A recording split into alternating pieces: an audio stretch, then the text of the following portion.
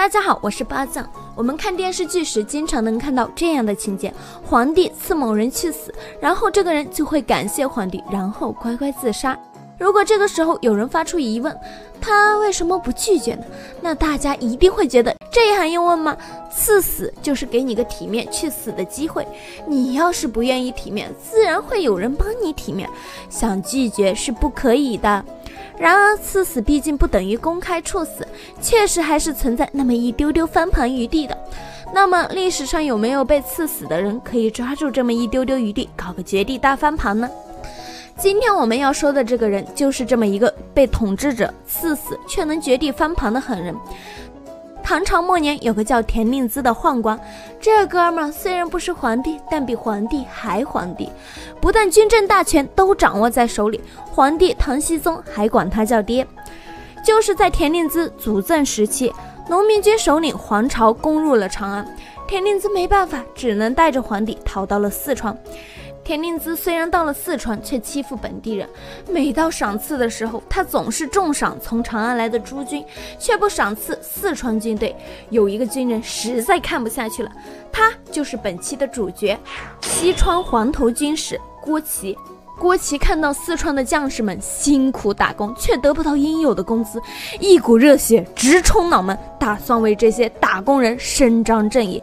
在一次宴会上，郭琦壮着胆子起身，对田令孜说：四川军人不是没钱，也不是贪心，但是四川军人和其他军人都在保卫朝廷，凭什么得到的赏赐这么少呢？现在大家心里都很不爽，我希望您能分配的平均一点，这样我们就满足了。田令孜听了很不高兴，他问道：你有什么功劳啊？那意思就是你他妈是什么东西啊，也配跟我说话？看到田令孜这样的态度，郭琦顿时忍不了了，他把衣服一扒说道：老子跟党项打了17次，跟契丹打了10多次，全身是伤，打吐玉浑时肠子都流出来了，直接缝回去接着跟他们干，你他妈说我没有功劳？田令孜感到无话可说，他心想，像这么牛逼又有反抗精神的打工人，还是弄死比较好。于是他让人另外找了一个酒杯倒满酒让郭琦喝，傻子都能看出来，这肯定是下毒了呀。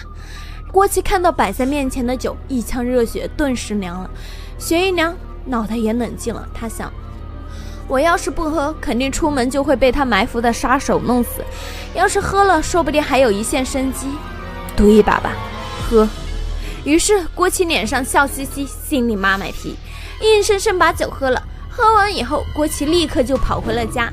婢女看到脸色阴沉的郭琦，刚想问问怎么回事，下一秒就被郭琦一刀插死了。杀了婢女后，郭琦变身吸血鬼，咬住婢女的脖子，大口吸入婢女的鲜血。腥臭的鲜血入胃后，郭琦感到一阵反胃，把毒药全部吐了出来。接着郭琦召集了士兵，对他们下达了命令。他的命令不是让士兵跟着他讨伐田令孜复仇，也不是让士兵保护他逃走，而是士兵们，你们的目标是街道和市场，尽情的烧杀抢掠吧。之所以要下达这样的命令，是因为郭琦明白，以他的实力讨伐田令孜肯定做不到，让士兵保护自己逃走，这帮人也未必愿意。以上2件事情都不容易做到，然而调动人内心深处的贪婪和暴力却容易得多，让他们去烧杀抢掠吧。只有这样原始的诱惑，才能让他们心甘情愿地成为叛军，到时候他们就不得不听我的命令了。哼哼。果然士兵们很快就对街道和市场展开了烧杀抢掠，不知道又有多少无辜的百姓因此而丧命。然而史书对此显然根本懒得记载，他只告诉我们，得知此事的田令孜大惊失色，他带着皇帝逃到东城，命令诸军围剿郭琦。成功把士兵拉下水的郭琦下令收兵回营，节度使陈敬轩派兵围攻郭琦。一番恶战后，郭琦突围而出，到达江边后，郭琦的身边只剩下一个小吏还在跟随，但不管怎么说，他确实成功了。他用百姓和士兵的鲜血铺路，让自己成功逃出升天。然而郭琦的家人还在城里，对他的追杀也没有结束，这该怎么办呢？这时候又一个计策涌上心头，郭琦对小吏说，陈敬轩知道我并没有罪，只不过现在军服已经被惊扰，他需要清算我来安定人心。你能跟我走到这，我很感动。现在我想了个好办法，既能保证我的平安，又能报答你。你现在拿着我的印鉴去见陈俊轩，告诉他你已经把我杀了，尸体落水找不到了，所以只能献出我的印鉴。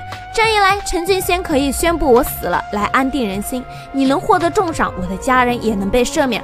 我现在去广陵，你过几天再偷偷把真相告诉他们。小丽听了以后，就按照郭琦的话去做了。果然，陈俊轩没有再追杀郭琦，还赦免了郭琦的家人。就这样，一个为了活下去不择手段的魔鬼活了下来。然而，那个保家卫国、血战沙场、为了打工人争取利益的英雄，却永远的死去了。好了，故事讲完了，大家喜欢的话就给个关注和3连吧。如果喜欢的人多，我以后会多讲点这种故事。那我们下期再见，拜拜啦。